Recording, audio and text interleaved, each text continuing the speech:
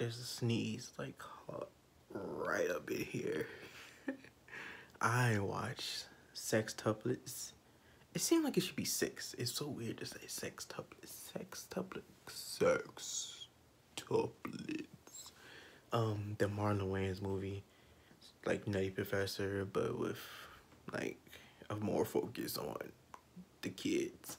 But basically, like this guy, he's adopted. He's about to get married, have a baby. Well, he's about to have a baby. He's already married. And he wants to learn more about his family for his baby come. He was inspired because the doctor was like, "Is there such and such in your family history?" Like, bro, I don't know my family history.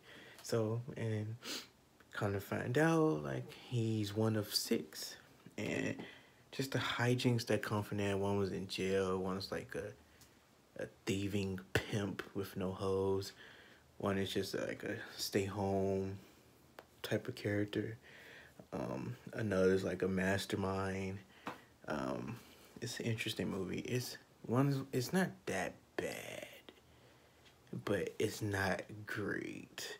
Like that one movie he did, Naked, was good, but this was like I fell asleep a little bit. I woke up like they got kidnapped. Like whoa, what did I miss?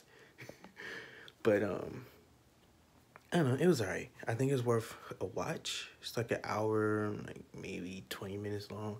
Not that bad at all. But I do like that Marlon's like, boom, he's getting his chance to blow up. Like Marlon's always the funniest up and coming Wayans, because Keenan is the funniest, Damon is the second funniest.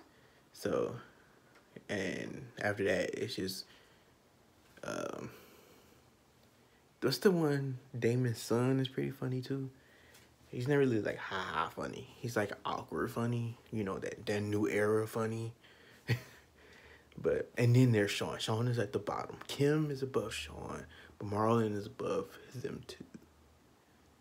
But Sean is at the bottom. Sean is just not funny to me at all. But yeah, I think it was alright. It's a good lighthearted movie. Couple cussing. It's a couple haha laughs. It's a couple smirk laughs. A couple laugh out loud laughs. So, like literally, or like, or like, you know, it's a couple of all those different types of laughs in the movie.